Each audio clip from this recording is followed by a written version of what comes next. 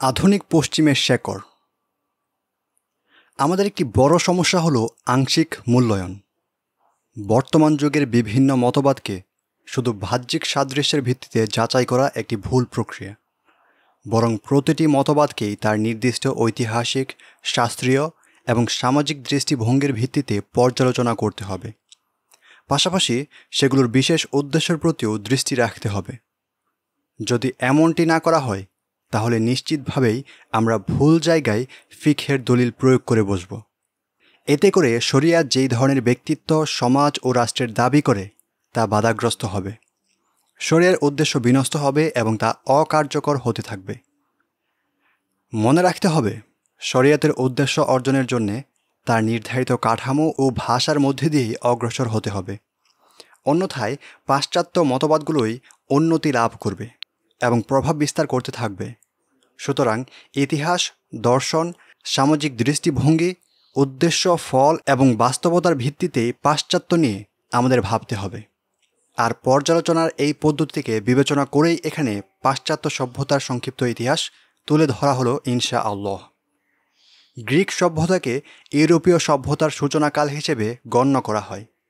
এই ধারাবাহিকতা ইউরোপের ইতিহাস ও ক্রমবিকাশকে 8টি সময়কাল ধরে বর্ণনা করতে পারে: গ্রিক, রোমান, মধ্যযুগ, রেনেসাঁ, বিপ্লব, যুক্তিবাদ, ফরাসি বিপ্লব, ঊনবিংশ শতাব্দী এবং বিংশ শতাব্দী। গ্রিক সভ্যতা। খ্রিস্টপূর্ব 5ম শতাব্দীতে প্রাচীন গ্রিসে বিখ্যাত অনেক দার্শনিকের জন্ম হয়েছিল। মধ্যযুগের পর যখন খ্রিস্ট ধর্ম চরমভাবে বিকৃত হয় এবং মানুষ পোপতন্ত্রের ক্ষমতা ও অত্যাচারে অতিষ্ঠ হয়ে পড়ে, সেই সময়টাতে এসব দার্শনিক খ্রিস্টান সমাজে গভীর প্রভাব ফেলে। সেসব মানুষের মাঝে ধর্মের বিরোধিতার বলয় তৈরি হচ্ছিল এবং যুক্তিবাদের প্রচলন ঘটছিল। সাথে সাথে ধর্ম সংস্কারের স্লোগানও জোরদার হচ্ছিল। তাই একটি বৈধ আন্দোলনের অবধারিত ফল হিসেবে ধর্মের ব্যাপারে যে কারো স্বেচ্ছাচারিতার দ্বার উন্মুক্ত হয়ে গেল। সাধারণ বিশেষ সকলেই তাদের ধর্মের সমালোচনা এবং পর্যালোচনাকে অধিকার হিসেবে গ্রহণ করল। কান্ট, 22 এপ্রিল 1724 থেকে 12 ফেব্রুয়ারি 1804। ডেকার্ত, 31 মার্চ 1596 থেকে 11 ফেব্রুয়ারি 1650। হেগেল, 27 আগস্ট 1770 থেকে 14 নভেম্বর 1831 পর্যন্ত। ও জন লকের মতো ব্যক্তিদের দার্শনিক চিন্তাধারা উক্ত প্রবণতার রসদ জুগিয়েছিল, আর এর মধ্যে দিয়েই তারা খ্রিস্টান সমাজে ব্যাপক পরিচিতি ও গ্রহণযোগ্যতা লাভ করে। এসব দার্শনিকের দৃষ্টিভঙ্গি যদিও বাহ্যিকভাবে গ্রিক দার্শনিক এরিস্টটল, যার জন্ম খ্রিস্টপূর্ব 384 থেকে 322 পর্যন্ত, ও প্লেটোর দর্শনকে প্রত্যাখ্যান করত, কিন্তু এসব প্রত্যাখ্যান করা সত্ত্বেও পাশ্চাত্য সভ্যতার অনেক কিছুই সেই গ্রিক সভ্যতা থেকে নেওয়া হয়েছে। গ্রিক সভ্যতা ও পাশ্চাত্য সভ্যতা আলাদা হওয়া সত্ত্বেও মৌলিকভাবে 3টি দৃষ্টিভঙ্গির ব্যাপারে তারা সকলেই একমত। 1. যদিও পশ্চিমারা এরিস্টটলের প্রতি অভিযোগ করে যে সে কেবল আকল বা মানবীয় বিবেকের উপর নির্ভর করত, অভিজ্ঞতা ও অবলোকনের কোনো তোয়াক্কা করত না, তবে তাদের এই অভিযোগ সত্য নয়, বরং অভিজ্ঞতা ও অবলোকনকে চূড়ান্ত মানার প্রবণতা অ্যারিস্টটলের দর্শনেও ছিল। আর পশ্চিমা সভ্যতায় পরিপূর্ণরূপেই এই প্রবণতাগুলো বর্তমান রয়েছে। 2. গ্রিক দর্শনের প্রধান মনোজগৎ ছিল বস্তুজগৎ। তাদের চিন্তা ভাবনার কেন্দ্রবিন্দুতে পরকালের কোনো অস্তিত্ব ছিল না। এই বস্তুবাদী চেতনাই পাশ্চাত্য সভ্যতার মূলে বিরাজ করছে। 3. গ্রিক সভ্যতায় প্রতিটি বিষয়কেই স্বাধীন চেতা মানুষের দৃষ্টিতে দেখা হতো। যেই বিষয়টি তাদের এমন মানবীয় দৃষ্টিভঙ্গির বিরুদ্ধে যেত তাকে মন্দ হিসেবে প্রত্যাখ্যান করত। বর্তমান পাশ্চাত্য সভ্যতায় এই প্রবণতা হিউম্যানিজমের রূপ ধারণ করেছে। জাদিদিয়াত, ডক্টর হাসান আশকারি রহিমহুল্লাহ, পৃষ্ঠা 26। সাংস্কৃতিক তৎপরতা। দর্শন কিংবা দৃষ্টিভঙ্গির পাশাপাশি সাংস্কৃতিকভাবেও গ্রিক সভ্যতার সাথে পাশ্চাত্যের মিল পাওয়া যায়। ব্যাহত দেখা যায় পাশ্চাত্য সভ্যতার অনেক কিছুই গ্রিক সভ্যতা থেকে গৃহীত। বলা যায় পাশ্চাত্য সভ্যতা গ্রীসের রঙে রঙিন। পিথাগোরাস ছিল, যিনি খ্রিস্টপূর্ব 470 থেকে 495 পর্যন্ত ছিলেন। তিনি একজন প্রসিদ্ধ গ্রিক দার্শনিক এবং গণিতবিদ। সেই সর্বপ্রথম পৃথিবীকে গোলাকার বলেছিল এবং সূর্যগ্রহণের ভবিষ্যৎবাণী করেছিল। পাশাপাশি সে একজন ক্রীড়াবিদও ছিল। স্কুলগুলোতে আজও তার ক্রীড়াবিজ্ঞানের থিওরি পড়ানো হয়। পিথাগোরাসের স্কুলে তখনকার সময়ে সহশিক্ষা চালু ছিল। প্লেটোর প্রায় 200 বছর পূর্বেই সে নারী পুরুষের সমতার কথা বলেছে। তার কাছে নারী পুরুষের সব অধিকার সমান, কারো অধিকার কারো থেকে কম বেশি নয়। রেওয়ায়েতে তামাদ্দুনে কদিম, সাইদ আলী আব্বাস জালালপুরি। প্রাটোগোরাস, যিনি খ্রিস্টপূর্ব 490 থেকে 420 পর্যন্ত ছিলেন, তিনি আরেক সোফিস্ট এবং গ্রিক দার্শনিক। তার একটি প্রসিদ্ধ বক্তব্য রয়েছে। সেই বক্তব্য থেকে গ্রিক সভ্যতার চিন্তাগত ভিত্তি বোঝা যায়। তার বক্তব্য হল, মানুষই সব কিছুর মাপকাঠি। সততা ও কল্যাণের মানদণ্ড মানুষ নিজেই নির্ধারণ করবে। মানুষ যাকে মন্দ মনে করবে তাই মন্দ, যাকে সে ভালো মনে করবে তাই ভালো। সফিস্ট শব্দটি গ্রিক শব্দ। এর উৎপত্তি সফিহা শব্দ থেকে, যার অর্থ প্রজ্ঞা ও জ্ঞান। তখনকার সময় ছেলেমেয়েরা একসাথে নাচ গান খেলাধুলায় অংশগ্রহণ করত। অনেক সময় সেখানে উলঙ্গ হয়ে পারফরমেন্স করতে হতো। যাত্রা থিয়েটারের আয়োজন করত পুণ্যের আশায়। তার ধারণা করত এতে তাদের প্রভু খুশি হয়।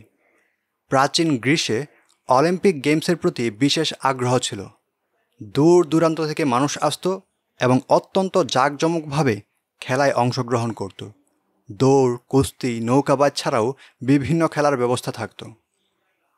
রেওয়ায়েতে তাহজিবে কদিম 130 থেকে 147 পৃষ্ঠা। এগুলো নিছক কিছু উদাহরণ যেখানে গ্রিক ও পাশ্চাত্য সংস্কৃতি ও চিন্তা ভাবনার মিল রয়েছে। গ্রিক সভ্যতায় এরকম অনেক দৃষ্টান্ত পাওয়া যাবে, যেগুলো পাশ্চাত্যে আরও উন্নত, ব্যাপক এবং ধ্বংসাত্মকভাবে বিরাজ করছে। রোমান সভ্যতা। পাশ্চাত্য সভ্যতা কিছুটা রোমান সভ্যতা দ্বারা প্রভাবিত। রোমান সভ্যতা মূলত নিজেই বিভিন্ন সভ্যতার সংমিশ্রণ ছিল। এটার কারণ হলো, পূর্বে রোমানদের বিভিন্ন সমাজ ব্যবস্থা ছিল। যখন রোমানেরা গ্রিস জয় করে নিল, তখন গ্রিক সভ্যতা রোমান সভ্যতায় স্থানান্তরিত হতে থাকে। তারা প্লেটো এবং অ্যারিস্টটলের চিন্তাধারা প্রত্যাখ্যান করলেও আবার গ্রিক দার্শনিক এপিকিউরাসের দর্শন গ্রহণ করে, যিনি খ্রিস্টপূর্ব 341 থেকে 270 সাল পর্যন্ত ছিলেন। তার দর্শনের ভিত্তি ছিল মানবীয় প্রবৃত্তি, উপকরণ সংগ্রহ এবং ভোগসুখী জীবনের সার্থকতা। ফলে রোমানদের জীবনযাপন পদ্ধতি ছিল বিলাসবহুল এবং আয়েসী। এভাবে গ্রিক দর্শন, রোমান জীবনাচার এবং আশেপাশের নানান তৎপরতা মিলে রোমান সভ্যতা অস্তিত্ব লাভ করে। বুদ্ধিবৃত্তিকভাবে রোমানেরা দুর্বল ছিল, কিন্তু সামরিকভাবে শক্তিশালী ছিল। সামরিক শক্তির বলেই তারা নিজেদের প্রাতিষ্ঠানিক এবং বাণিজ্যিকভাবে উন্নত করতে পেরেছিল। তাআরুফে তাহজিবে মাগরিব 77 থেকে 80 পৃষ্ঠা। পাশ্চাত্য সভ্যতায় যেসব রোমান দর্শনের অস্তিত্ব পাওয়া যায়, তার মধ্যে গুরুত্বপূর্ণ হল আমিত্ব ও বিলাসিতা। পৃথিবীর ইতিহাসে সম্ভবত রোমানরাই একমাত্র জাতি যারা এটাকে দর্শন হিসেবে গ্রহণ করেছিল। তবে মজার ব্যাপার হলো, পাশাপাশি এক ধরনের বিপরীতমুখী প্রবণতাও ছিল তাদের মাঝে, প্রবৃত্তি দমিয়ে রাখা। একই সময়ে নির্দিষ্ট ব্যক্তির মাঝে বিপরীতমুখী দুই প্রবণতা কাজ করত। তবে তাদের উক্ত প্রবৃত্তি বিরোধিতা নির্দিষ্ট কিছু স্বার্থের জন্যে। ইসলামের মৌলিক কুপ্রবৃত্তি পরিত্যাগ চর্চার সাথে এর কোনো সম্পর্ক নেই। দেশ ও জাতির পার্থিব কল্যাণের জন্যেই কেবল তারা প্রবৃত্তির বিরোধিতা করত, যা ছিল কেবল আক্ষরিক বিরোধিতা। রোমান সংস্কৃতি। দর্শনের পাশাপাশি প্রাতিষ্ঠানিক চিন্তাধারার ক্ষেত্রেও রোমান সভ্যতার সাথে পাশ্চাত্যের মিল দেখা যায়। যেমন গণতান্ত্রিক রূপরেখা, ব্যাংকিং সিস্টেম। প্রাচীন রোমান সমাজে এগুলোর অস্তিত্ব বিদ্যমান ছিল। গণতান্ত্রিক সিস্টেম। খ্রিস্টপূর্ব 5ম শতাব্দীর দুই বড় সাম্রাজ্যে গণতান্ত্রিক সিস্টেম ছিল। গ্রীসে যখন সক্রেটিসকে বিষ পান করানোর ব্যাপারে সিদ্ধান্ত নেওয়া হয়েছিল, যিনি ছিলেন খ্রিস্টপূর্ব 470 থেকে 399 সাল পর্যন্ত, তখন তার রাষ্ট্র গণতান্ত্রিক ছিল।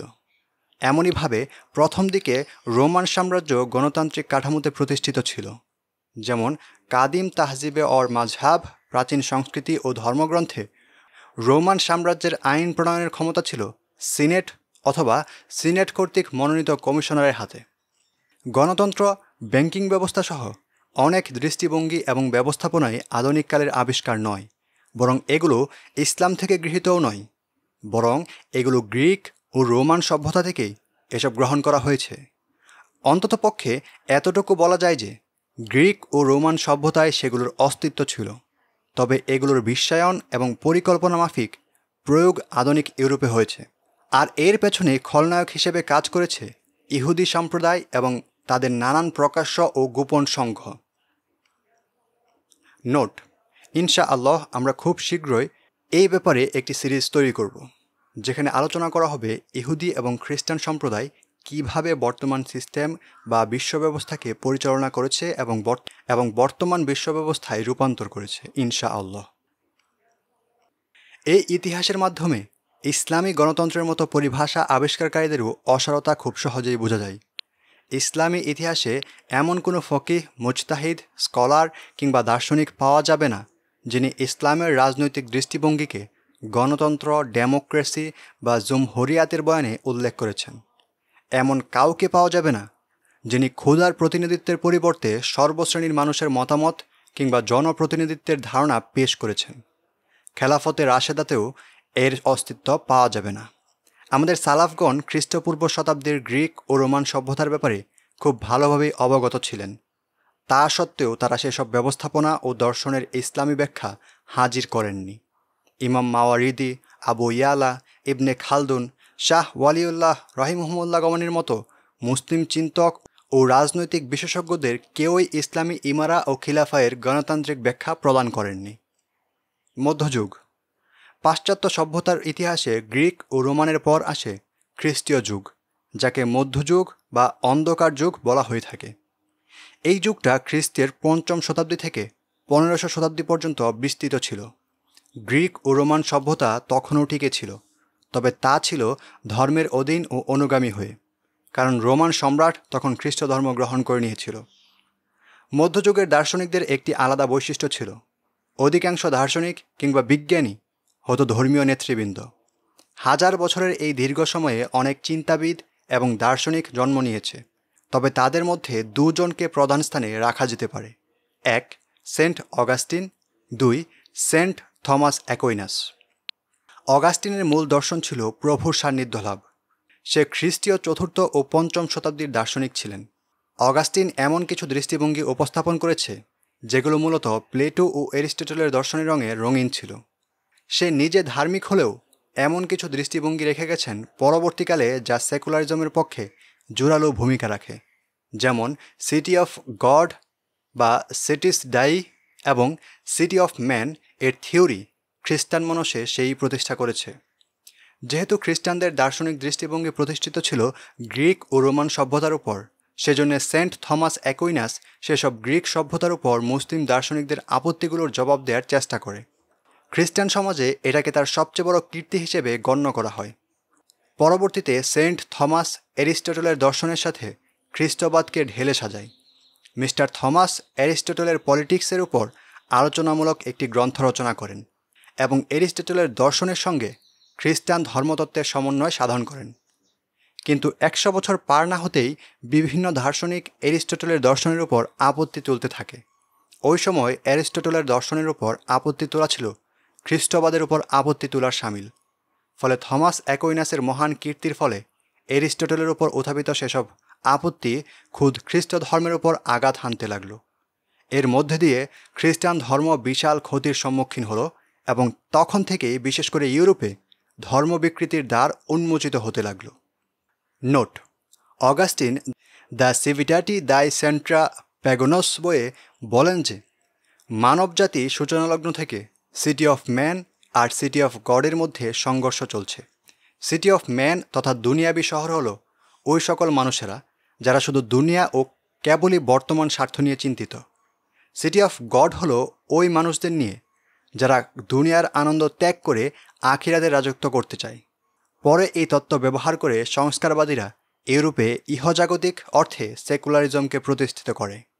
পাশ্চাত্য সভ্যতা মূলত খ্রিস্ট ধর্মের পরাজয় ও বিকৃতির ফল।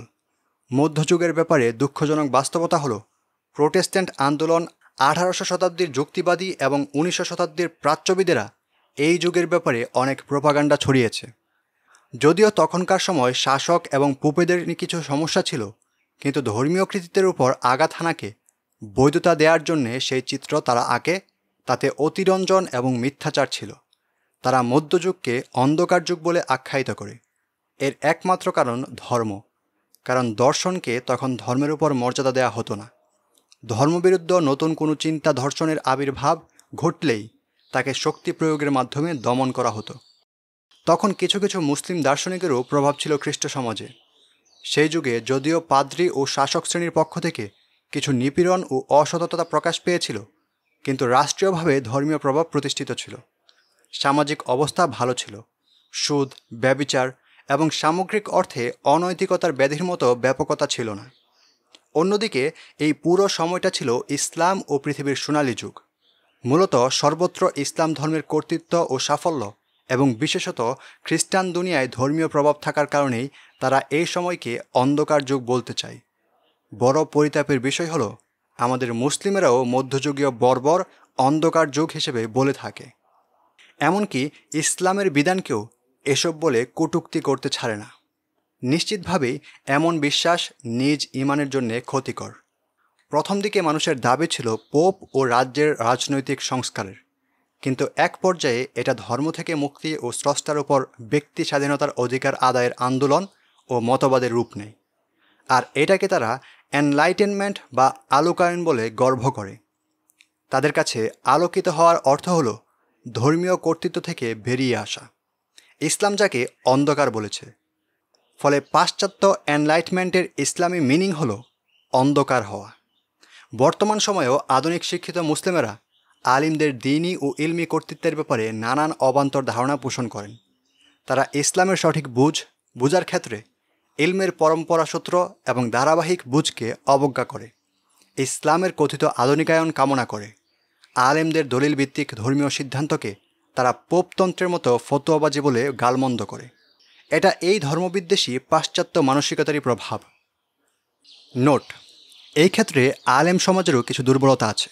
তারা কিছু ক্ষেত্রে ফতোয়ায় স্বচ্ছতা রাখতে পারেনি। দেশের ফতোয়া বিভাগের নিয়ন্ত্রণহীন আধিক্য ও অপর্যাপ্ত গবেষণা এবং মানহীন তৎপরতা ফতোয়ার প্রভাব বজায় রাখতে পারেনি। মুসলিমদের দ্বীনের জটিল বিষয়াদিতে সঠিক সিদ্ধান্ত প্রদান এবং ফতোয়াকে তাদের জীবন ঘনিষ্ঠ করতে ব্যর্থতার দায় তাদেরও আছে বৈকি। রেনেসাঁ বা নবজাগরণ, আধুনিকতার সূচনা। 1453 সাল থেকে সাধারণত রেনেসাঁর সূচনা ধরা হয়। মাঝখানে এক দীর্ঘ সময় গ্রিক দর্শন ছিল খ্রিস্টান ধর্মের অধীনে। তাদের মতে, যেহেতু গ্রিক ও রোমান সভ্যতার পতনের পর ইউরোপের মেধায় পচন ধরেছিল এবং 1500 শতাব্দীতে এসে সেই মেধা আবার সচল ও সজীব হয়ে উঠেছিল, তাই এই যুগকে তারা রেনেসাঁর যুগ বলে। 1500 শতাব্দীতে এসে আবার গ্রিক সভ্যতা প্রাধান্য পেতে থাকলো ধর্মের উপরে। মানুষের মন মস্তিষ্ক থেকে ধর্মীয় চেতনা একেবারে বিলুপ্ত হতে লাগলো। এক নতুন রূপে মানববাদের চর্চা শুরু হলো, যা মূলত ছিল মধ্যযুগে খ্রিস্ট ধর্মকে ত্যাগ করার নামান্তর। মানুষ কথিত ব্যক্তি সত্তাবোধ চিনতে লাগলো এবং ধর্মীয় বিশ্বাস ও কর্তৃত্ব থেকে স্বাধীন হওয়ার জোয়ার শুরু হলো। তখন রিফরমেশনের নামে যে আন্দোলন দানা বেঁধেছিল 1700 এবং 1800 শতকে এসে তা উপহার দিল পুরোপুরি ধর্মহীনতার চিত্র। এই আন্দোলনের সুবাদে পরবর্তীকালে ধর্মহীনতা এবং মানববাদের এমন যুগ এলো যে মানুষ নিজেকে স্বাধীন ও স্বয়ংসম্পূর্ণ ভাবতে লাগলো। এইভাবে রেনেসাঁ এবং রিফরমেশনের আন্দোলন একসাথে চলছিল। এই সময়টাতে এবং পরবর্তীকালে যত ধরনের ভ্রান্তির জন্ম হয়েছে, সব কিছুর মূলে রয়েছে কথিত ব্যক্তি সত্তাবোধের ধারণা, যাকে হিউম্যান বিং বলা হয়। আধুনিকতা, পাশ্চাত্য সভ্যতা কিংবা পুঁজিবাদী চিন্তাধারা হিউম্যান বিংকে কেন্দ্র করে আবর্তিত হয়। সামনে এই সংক্রান্ত বিস্তারিত আলোচনা আসবে ইনশাআল্লাহ। যুক্তিবাদ বা রেশনালিজম। এই যুগের সূচনা মূলত 17 শতাব্দীর মধ্যবর্তী সময় থেকে, আর এর শেষ ধরা হয় 1800 শতাব্দীর শেষ ভাগ তথা 1875 সালকে। 1600 শতাব্দীতে খ্রিস্ট ধর্মের বিকৃতি ও পরিবর্তনের যে আন্দোলন শুরু হয়েছিল তা মোটামুটি পূর্ণতা লাভ করে 1700 শতাব্দীতে এসে এই যুগটাকে আধুনিক যুগ বলা হয়। 1700 শতাব্দীতে মানুষের চিন্তা ভাবনা এবং জীবনধারায় এক বিশাল পরিবর্তন আসে। মানুষ নিজের সত্তাকে নতুনভাবে আবিষ্কার করতে শুরু করে। এই পরিবর্তন প্রথমে ইউরোপে সীমাবদ্ধ ছিল। 19শ শতাব্দীতে এসে এই পরিবর্তনের প্রভাব প্রাচ্যেও ছড়াতে থাকে। 17শ শতাব্দীর মধ্যবর্তী সময় পর্যন্ত মানুষ এই সিদ্ধান্তে পৌঁছেছিল যে মানুষের সমস্ত চিন্তা ভাবনা, চেষ্টা প্রচেষ্টা হবে কেবল জড়জগৎকে কেন্দ্র করে। তার জীবনের লক্ষ্য হবে শুধু জড়জগৎকে আয়ত্ত করা। এখন প্রশ্ন হলো, এই ক্ষেত্রে মানুষ কিসের উপর নির্ভর করবে? 17শ শতাব্দীর পরবর্তী সময়টাতে এসে নির্ধারণ করা হয় যে মানুষ কেবল আকল বা যুক্তির উপর ভরসা করতে পারে, আর সামগ্রিক দিক নির্দেশনার জন্য আকলই যথেষ্ট, কারণ এই জিনিসটা সকল মানুষের মধ্যেই রয়েছে। তাআরুফে তাহজিবে মাগরিব। যুক্তিবাদের যুগে দুজন প্রধান দার্শনিক ছিলেন, যাদেরকে দর্শনের উৎস বলা হয় ইউরোপে। তারা হলো দেকার্ত আর নিউটন। এরা দুইজনে ছিল ধর্মীয় ব্যক্তিত্ব। দেকার্ত একই সাথে ছিল ফ্রান্সের একজন বিখ্যাত দার্শনিক এবং গণিতবিদ, আর নিউটন, যিনি 25 ডিসেম্বর 1642 থেকে 20 মার্চ 1726 অথবা 27 সাল পর্যন্ত ছিলেন, তিনি ছিলেন ইংল্যান্ডের প্রখ্যাত বিজ্ঞানী। দেকার্ত একজন রোমান ক্যাথলিক পাদ্রী হিসেবে লেখার মাধ্যমে মানুষের সন্দেহ সংশয় দূর করার চেষ্টা করতেন। এইভাবে সে খ্রিস্ট ধর্মের সেবা করে, কিন্তু সেবার নামে সে করে ফেলে বিশাল ক্ষতি। পশ্চিমাদের মানসিকতা বিকৃত করার ক্ষেত্রে তার মতো দায়িত্বশীলতার পরিচয় হয়তো আর কেউই দেয়নি। তার ব্যাপারে একজন ফরাসি রোমান ক্যাথলিকের বক্তব্য, ফ্রান্স খোদার সাথে সবচেয়ে বড় যে পাপ করেছে তা হলো দেকার্তকে জন্ম দেয়া।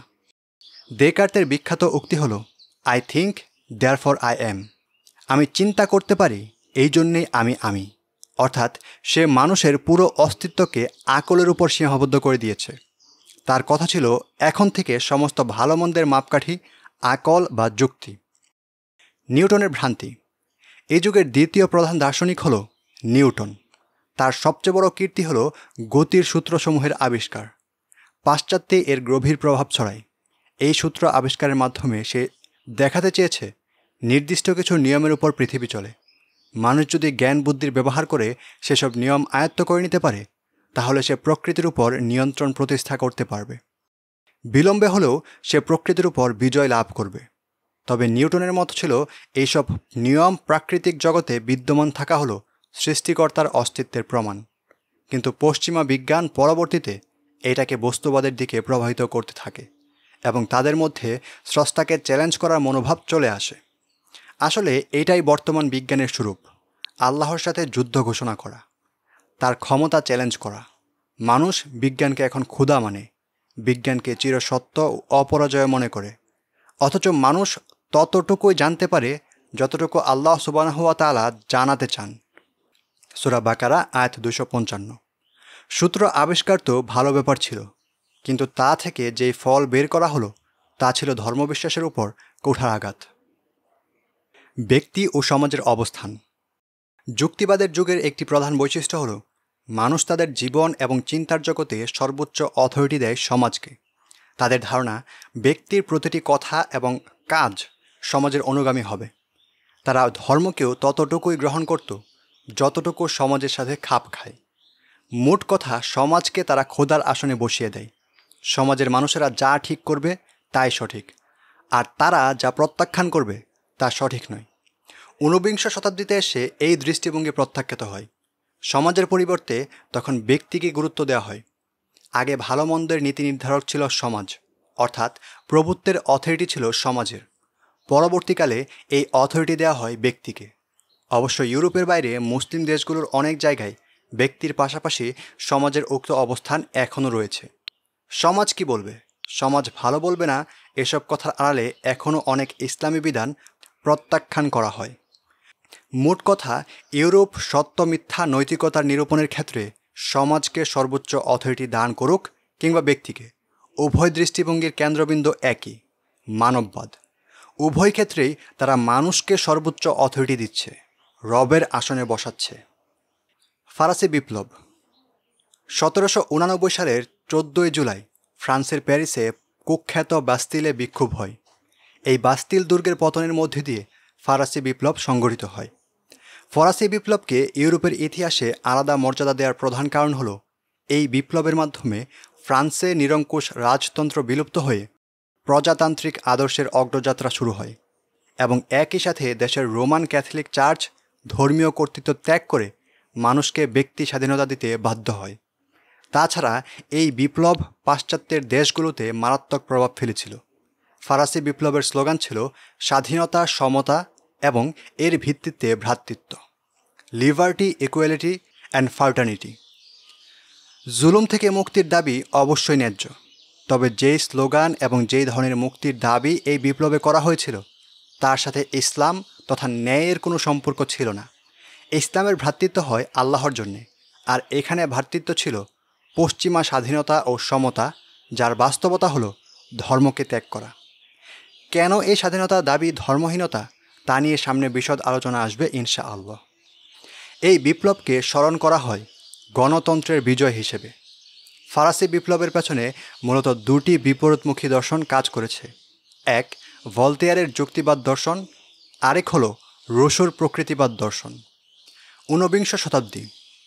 ঊনবিংশ শতাব্দী পাশ্চাত্য সভ্যতার দার্শনিক উন্নতির অন্যতম প্রধান অংশ। এই শতাব্দীর একটি জটিলতা হলো কেউ কেউ একে শিল্প বিপ্লবের যুগ বলে, আবার কেউ কেউ বিজ্ঞানের যুগ বলে। দিনের ব্যাপারে সবচেয়ে বেশি সংশয় সন্দেহ এই শতাব্দীতেই সৃষ্টি হয়েছে। ঊনবিংশ শতাব্দীতে প্রায় চূড়ান্ত হয়ে যায় যে ইন্দ্রিয় ও জড় জগতের ঊর্ধ্বে ধর্মের কোনো অবস্থান নেই। বস্তু জগতই সব কিছুর মূল। এটাকে বলা হলো ন্যাচারালিজম। এই শতাব্দীতে সৃষ্ট কিছু দর্শন হলো: এক, লিবারাল এথিক্স বা লিবারেল মূল্যবোধ, অর্থাৎ উদারনৈতিক মূল্যবোধ। ইতিপূর্বে মানুষের চারিত্রিক ও নৈতিকতার ভিত্তি ছিল ধর্ম। চরিত্রকে ধর্মের একটি অনুষদ বিবেচনা করা হতো, কিন্তু 1800 শতাব্দীতে ধর্মকে সরিয়ে আকলকে চারিত্রিক ভিত্তি হিসেবে প্রতিষ্ঠা করার প্রয়াস চালানো হয়। ঊনবিংশ শতাব্দীতে এসে এই প্রচেষ্টা পূর্ণতা লাভ করে।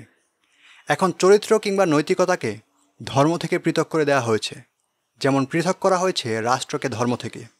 মানুষ বলতে শুরু করেছে জান্নাতের লোভে কিংবা জাহান্নামের ভয়ে যে কাজ করা হয় তা ন্যাক কাজ নয়, বরং ভালো কাজ তো তাই যার মাধ্যমে সে সুখী হয়। মানুষের ফিতরাত পবিত্র, সে নিজেই উত্তম চরিত্রের কাঠামো ও ভিত্তি নির্মাণের ব্যাপারে যথেষ্ট। চরিত্র ধর্মের কোনো বিষয় নয়, ফলে এর চিহ্নিতকরণে ধর্মের কোনো প্রয়োগ নেই। নাউজুবিল্লাহ। মূলত এই দৃষ্টিভঙ্গি থেকে আরও কিছু ইজম ও প্রবণতা দেখা দেয়। ইউটিলাইটিজম বা উপযোগ এই দৃষ্টিভঙ্গির ফলাফল।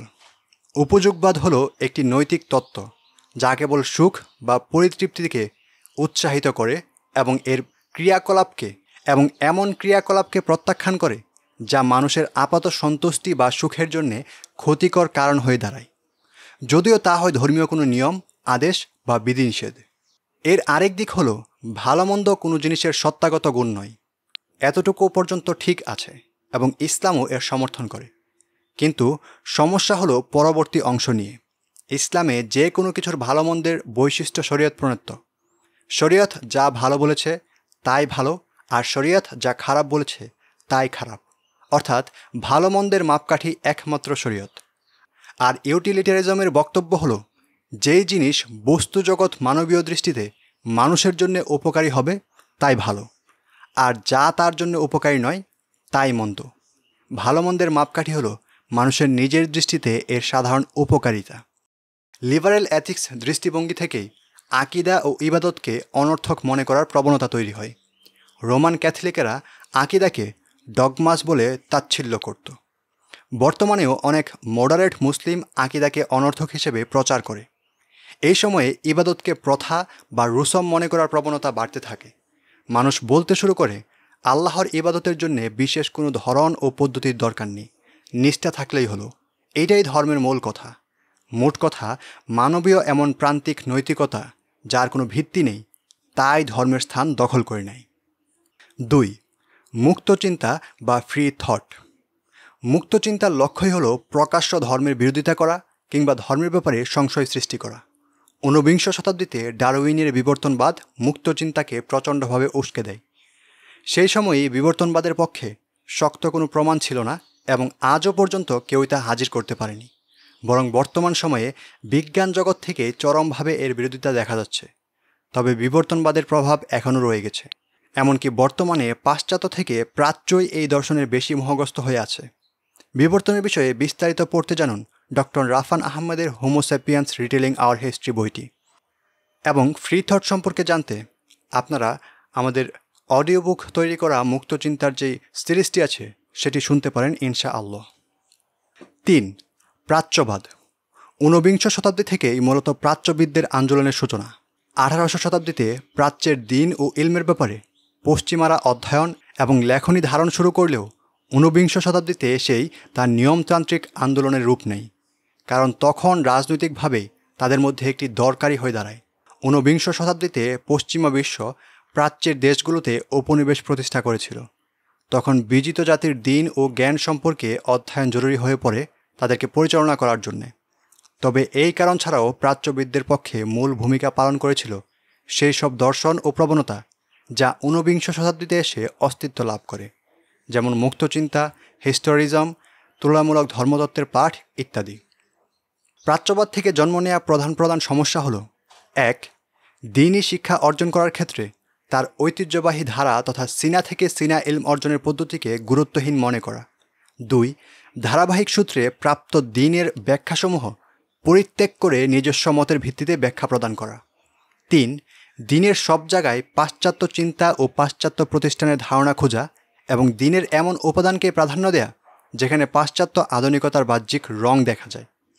4. পজিটিভিজম। এই ইজমের জনক হল অগাস্ট কত। যে বস্তু ইন্দ্রিয়ের মাধ্যমে অনুমান করা যাবে তাই বাস্তব, এর বাইরে কোনো বাস্তবতা নেই। এমন প্রবণতা এর আগেও বিদ্যমান ছিল, কিন্তু অগাস্ট কোত এটাকে নিয়মতান্ত্রিক রূপে রূপদান করেন। স্পষ্টতই এই দর্শন আল্লাহ, উহি এবং দ্বীন অস্বীকার করে। এই বিশ্বাস যখন বিংশ শতাব্দীতে প্রবল আকার ধারণ করে তখন ধর্মকে সত্য মিথ্যার মাপকাঠি থেকে উচ্ছেদ করা হয়, সব দিকে বিজ্ঞান দিয়ে বিবেচনা করার প্রবণতা শুরু হয়। 5. হিস্টোরিয়ালিজম বা ইতিহাসবাদ। এর উদ্দেশ্য হল ধর্মীয় বিশ্বাস ও মূলনীতির ভিত্তিতে কোনো কিছুর শুদ্ধাশুদ্ধির হুকুম প্রয়োগ করা যাবে না, যেমন কুরআনুল কারিমে বর্ণিত বাইতুল্লাহ নির্মাণ বা নূহ আলাইহিসসালামের যুগের প্লাবন ও পরবর্তী পৃথিবী সংক্রান্ত বিশ্বাসগুলো। ইতিহাসবাদ যতক্ষণ না তাদের থিওরিটিক্যালি পদ্ধতিতে ঐতিহাসিকভাবে বিষয়গুলোকে প্রমাণ করতে পারছে ততক্ষণ তারা এগুলোকে বিশ্বাস করবে না। মুসলিমদের জন্যে এটা সুস্পষ্ট কুফর। বরং প্রচলিত ইতিহাস দেখে কোনো জিনিসের ধরন, প্রভাব ও অবস্থান কীরূপ হবে তা বিবেচনা করতে হবে। এই প্রবণতা মুসলিমদের দিন বিনষ্ট ও তাদেরকে বিভ্রান্ত করার পেছনে শক্ত ভূমিকা রেখেছে। প্রাচ্যবিদদের জঘন্য কর্মের পেছনে ইতিহাস পাঠের এই নতুন পদ্ধতি অনেক প্রভাব ফেলেছে। ইতিহাসের ঘটনাবলী কেবল ফ্যাক্ট, এগুলোকে উদাহরণ হিসেবে পেশ করা যায়, দলিল কিংবা বিধান সাব্যস্তকারী হিসেবে নয়। কুরআন সুন্নাহ আশ্রিত রাসূলুল্লাহ সাল্লাল্লাহু আলাইহি সাল্লাম ও সাহাবায়ে কিরামের ঘটনা ছাড়া নিঃশর্তভাবে কোনো ঘটনা দলিল হতে পারে না। ইসলামে ইতিহাস পাঠের আলাদা রীতি আছে। এর শুদ্ধতা যাচাইয়ের জন্য রয়েছে বিভিন্ন উসুল ও মূলনীতি। ইতিহাসকে আমাদের সেই নীতির আলোকেই পাঠ করতে হবে। বিস্তারিত জানতে দেখুন ইমরান রাইহানের ইতিহাস পাঠ প্রসঙ্গ কথা। প্রাচ্যবিদেরা যেসব প্রবণতা ও দর্শনে প্রভাবিত হয়ে ইতিহাস পাঠ করে সেগুলো কখনোই নিরপেক্ষ নয়। তাছাড়া এসব প্রবণতার সাথে ইসলামের মৌলিক সংঘর্ষ বিদ্যমান। এইসব প্রবণতা তাদের মস্তিষ্কই বিকৃত করে দিয়েছে, ফলে তাদের ইতিহাস চর্চার অবধারিতভাবেই নিষ্ঠার কোনো ঠাঁই নেই। কোনো মুসলিমের উচিত নয় প্রাচ্যবিদদের ইতিহাস ও ইতিহাস পাঠের মূলনীতি গ্রহণ করা। এটা নিশ্চিতভাবেই তাকে দ্বীনের ব্যাপারে সংশয়গ্রস্ত করবে এবং সে তথ্য সন্ত্রাসের শিকার হবে। তুলনামূলক ধর্মপাঠ। এই তুলনামূলক ধর্মপাঠের উদ্দেশ্য এটা ছিল না যে সত্য মিথ্যা পর্যন্ত পৌঁছা, বরং ধর্মের ভেতরে পরস্পর কোনো মিল ও সাদৃশ্য রয়েছে সেগুলো খুঁজে বের করাই ছিল এর প্রধান লক্ষ্য। নিশ্চিতভাবেই এটা একটা অনর্থক কাজ। এর মাধ্যমে দ্বীনের সক্রিয়তা বিনষ্ট হয়। বিশেষত ইসলামের সাথে অন্য ধর্মের মিল অমিল এই বিষয়ে ইসলামের বিশেষ কোনো গুরুত্ব নেই।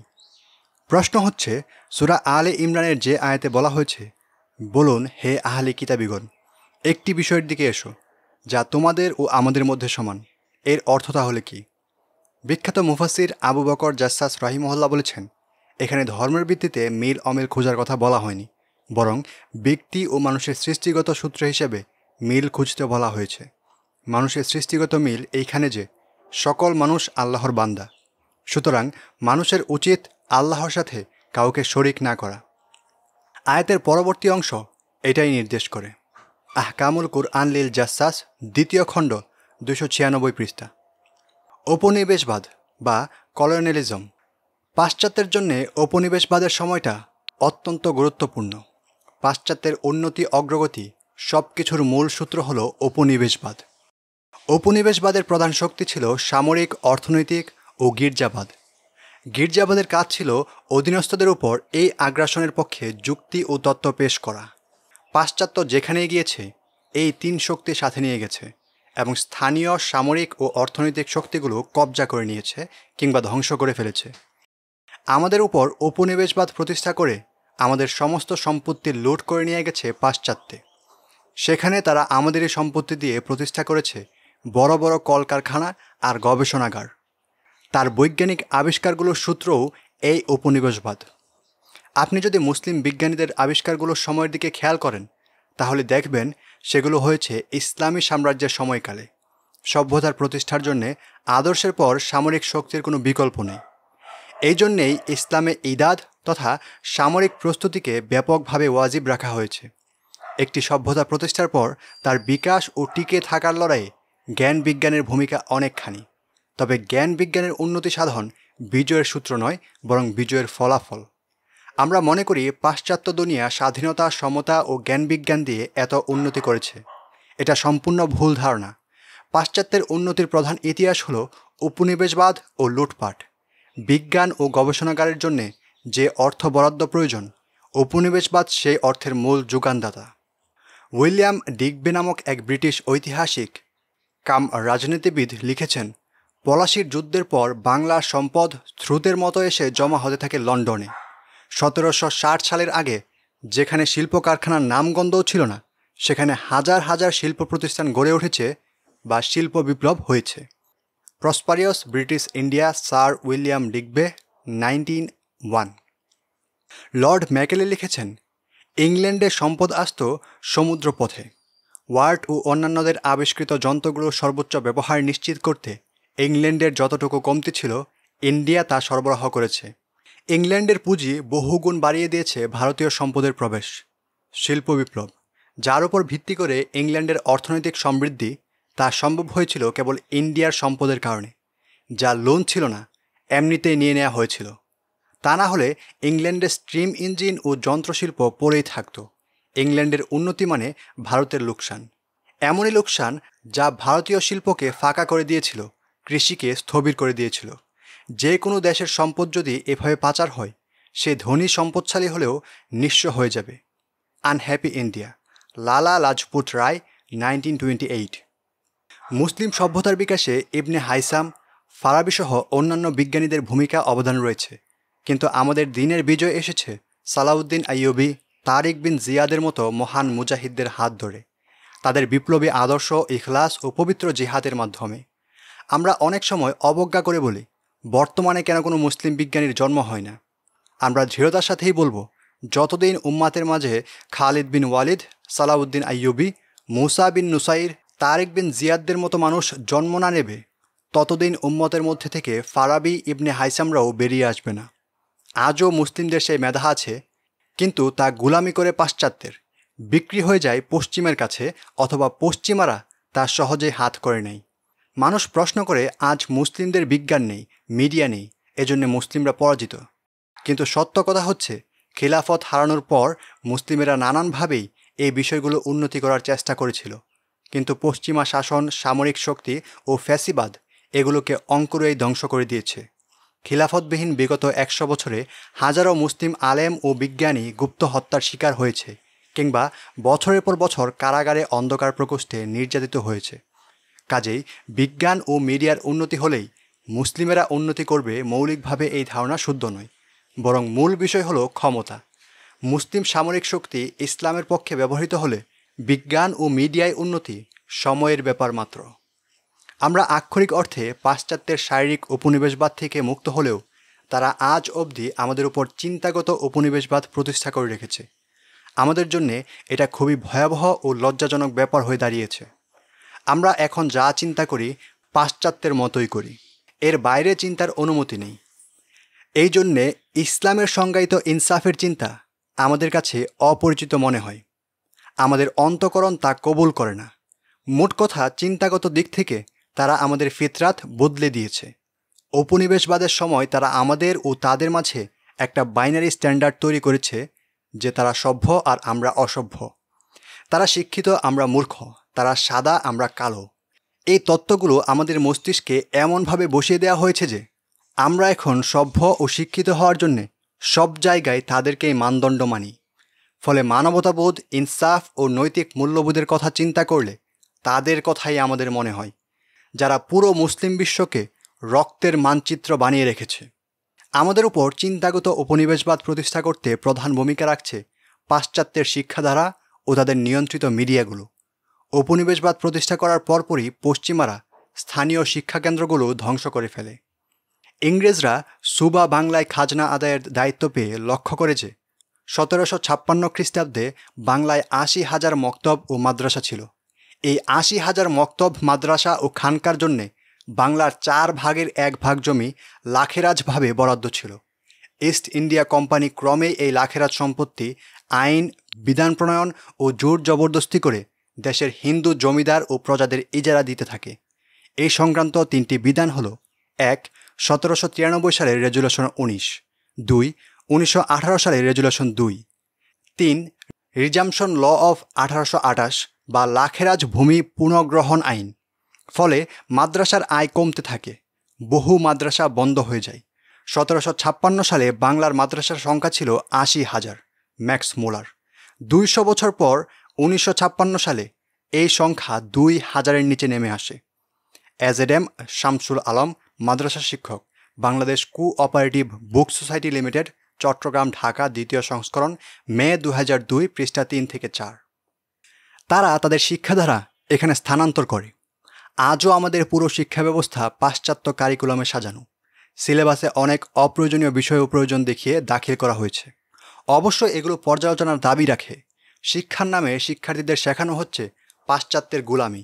জাতির নিজস্ব মেধা ও নৈতিক শক্তি অর্জনের প্রধান ক্ষেত্র শিক্ষা প্রতিষ্ঠান। কিন্তু আমাদের শিক্ষা ব্যবস্থা এমনই এক কারিকুলামে সাজানো যেখান থেকে শিক্ষার্থীরা বের হয় পাশ্চাত্যের মানসিক দাস হয়ে। এই মানসিক দাসেরা দেশের প্রতিটি সেক্টরকেই পশ্চিমাদের অঙ্গ প্রতিষ্ঠান বানিয়ে রাখে। মিডিয়া আমাদের শেখাচ্ছে কিভাবে পাশ্চাত্যের গোলাম হতে হয় এবং কেন তাদের দাসত্ব বরণ করা আমাদের জন্য জরুরি। পাশ্চাত্যের চিন্তা চেতনা খুব সচেতনভাবে ধীরে ধীরে তারা আমাদের মধ্যে পুশ করে যাচ্ছে। তাই ব্যাপারটা আমাদের চোখে সরাসরি ধরা পড়ে না। পাশ্চাত্যের শিক্ষাকেন্দ্র আর বৈশ্বিক মিডিয়া হলো দাস তৈরির কারখানা। এর মাধ্যমে তারা তৈরি করেছে নিজেদের সেবাদাস, যৌনদাস ইত্যাদি। স্থানীয় শিক্ষাকেন্দ্র ধ্বংসের পাশাপাশি উপনিবেশবাদের সময় পশ্চিমারা আরও একটি গুরুত্বপূর্ণ সেক্টর ধ্বংস করে। স্থানীয় শিক্ষাখাতও তারা বিনাশ করে ফেলে। লর্ড ম্যাকেলি লিখেছেন, ইংল্যান্ডের উন্নতি মানে ভারতের লোকসান, এমনই লোকসান যা ভারতীয় শিল্পকে ফাঁকা করে দিয়েছিল, কৃষিকে স্থবির করে দিয়েছিল। যে কোনো দেশে যদি এইভাবে প্রচার হয়, সে ধনী সম্পদশালী হলেও নিঃস্ব হয়ে যাবে। Unhappy India, 1928। ইংরেজরা স্বাধীনভাবে রেশমের কাপড় উৎপাদনে নিষেধাজ্ঞা জারি করে। এখানে কেবল রেশমের কাঁচামাল উৎপাদনের অনুমতি দেওয়া হয়। কাপড় তৈরির দায়িত্ব দেওয়া হয় ইংরেজ কোম্পানিগুলোকে। তারপর কোম্পানিগুলো রেশমের কাপড় উৎপাদন করে ভারতবর্ষে রফতানি করে। এইভাবে তারা ভারতবর্ষের শিল্প কারখানা ধ্বংস করে নিজেদের কর্তৃত্ব প্রতিষ্ঠা করে। ফলে মানুষ স্বাধীন শিল্প উৎপাদন ছেড়ে দিয়ে ইংরেজদের কারখানায় কাজ করতে বাধ্য হয় অথবা তাদেরকে কাজ করতে বাধ্য করা হয়। বিংশ শতাব্দী। হাসান আশকারি রহিমহুল্লাহ বলেন, বিংশ শতাব্দী অত্যন্ত গুরুত্বপূর্ণ এবং জটিল সময়। এই শতাব্দীতে বিমান, রেডিও, টেলিভিশন, অ্যাটম বোমা, হাইড্রোজেন বোমা, আধুনিক যানবাহন সহ অনেক কিছু আবিষ্কার করেছে পশ্চিমারা। এর মাধ্যমে তারা বিশ্ববাসীকে নিজেদের উন্নতি ও শক্তি প্রদর্শন করেছে। তারা দেখিয়েছে যে পশ্চিমাদের কাছে নফস শান্ত করার জন্যে কত উপাদান রয়েছে এবং নিজেদের খায়েশ পূরণ করার জন্যে তারা কত কিছু আবিষ্কার করেছে। প্রথমত 19বিংশ শতাব্দীর উপনিবেশবাদ, তারপর বিংশ শতাব্দীর অভূতপূর্ব সব বৈজ্ঞানিক আবিষ্কার প্রাচ্যবাদীদের চেতনাকে প্রভাবিত করে। তারা পশ্চিমা নীতির অন্ধ অনুকরণ শুরু করে। এইভাবে খুব দ্রুত প্রাচ্যের দেশগুলো পাশ্চাত্য দেশে পরিণত হতে থাকে।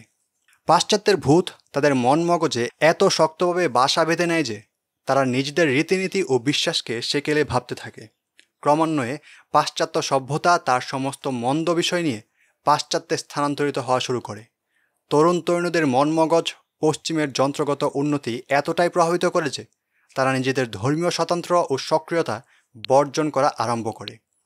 বিংশ শতাব্দী জটিল হওয়ার কারণ হল পাশ্চাত্য সভ্যতার দীর্ঘ ইতিহাসের সমস্ত মতবাদ, প্রবণতা এবং চিন্তাধারা পরস্পর বিরোধী হওয়া সত্ত্বেও বিংশ শতাব্দীতে একত্রে জড়ো হয়েছে। যেন এক ব্যক্তির মাঝে একই সময়ে নানামুখী প্রবণতা কাজ করছে। সে একবার ডানে যায়, একবার বামে, কিন্তু সিরাতে মুস্তাকিমের উপর চলা কঠিন থেকে কঠিনতর হচ্ছে। সম্ভবত এই কারণে প্রতিনিয়ত বিভিন্ন ফিতনা আমাদের সামনে আসছে। এক ফিতনার বিরুদ্ধে স্লোগান তুলতে না তুলতেই চলে আসে আরেক ফিতনা, আরেক ব্যাধি, আরেক ইস্যু, ইস্যুর পর ইস্যু, কিন্তু মূল সমস্যা একটাই, পাশ্চাত্য সভ্যতা। يا ربي